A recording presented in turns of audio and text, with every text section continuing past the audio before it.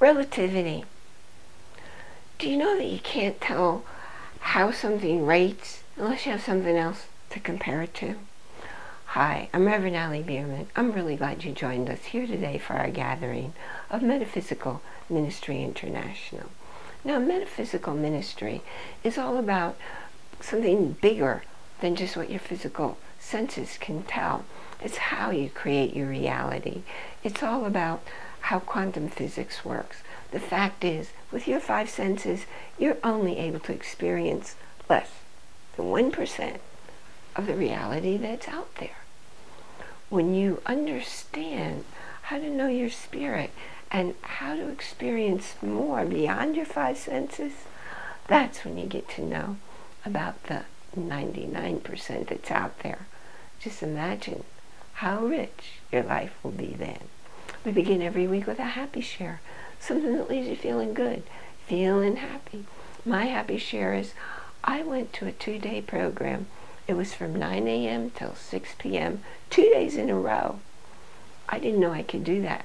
And quite frankly, the night before, I was wishing I could cancel, but I didn't know how to reach the person to cancel. So I had to talk with my body, mind, and spirit. And I asked it to let me know what it needed, what I needed to do to take care of myself so I could make it through those 2 days without causing a setback or hurting myself. And that's exactly what happened. I'm very grateful for that, very happy about that. If you go up there to the Happy Share movement, create the habit of happiness for yourself. Because what's really cool, not only do you relive the moment when you're sharing it, but you start to notice more and more and more things come into your life for which you can be happy. Now I want to talk to you about the law, the universal law of relativity. I'm not talking about Einstein's theory of relativity. That's something different. I want to talk to you about the fact that you can't really tell the value or the impact of something unless you compare it to something else. This box, is that a big box or is it a little box? Well, let's see. Compared to this one, that's a big box. But compared to this one, that's a little box. It's a matter of relative to this, to that, to that. Everything has the ability to compare it to something else, so long as you're doing apples to apples and oranges to oranges. I'm a healthcare practitioner, and sometimes when I tell people who have tried everything else and they haven't been able to get well, what I charge for my services or ways that I can help them, they tell me it's too expensive. Compared to what?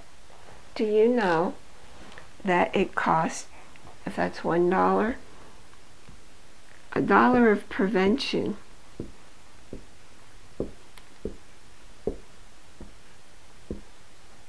saves you $9 for the cure. That's only if there's a cure available. You see, it costs 10 times more to heal something, if it's possible to heal it, than it does to prevent it. So in terms of your health and well-being, is this really too expensive? What about good? Something happens in your life, or you're making a request to the universe. You want something good to happen. You have an idea for a job that you'd like to have. And you put out your request to the universe. And the thing is, if you get really, really detailed, then the universe can only deliver the good job to you. But the thing is, there's something better that the universe knows about that you don't. And even beyond that, there's something that's in your highest and best interest. So when you're putting out your request to the universe, you want to put enough detail in so the universe is clear And you don't want to put in so much detail that you're limiting what can be delivered synchronistically to you in your highest and best interest. No matter what you're asking for, always add the words this or something better. Now if you're on the ministry page and you look up there, you will see a page called Hold the Space For. Hold the Space For is our visualizing you living in whatever reality you're requesting. So maybe you want us to hold the space for making a move to a new town, finding a new partner, getting a new bicycle, whatever it is. If you go down there, let us know what it is. It'll also be up on the page there. You come back and look up on that page, read your name and what you request, read every name up there and what each person requests. And tell your friends and family to do the same, because the more people doing it, the bigger and bigger and bigger the thought form. So that when it's in your highest and best interest, it will come to you, because the universe has it ready, already, for you to receive it. You don't have to know the other people there. The universe knows who they are.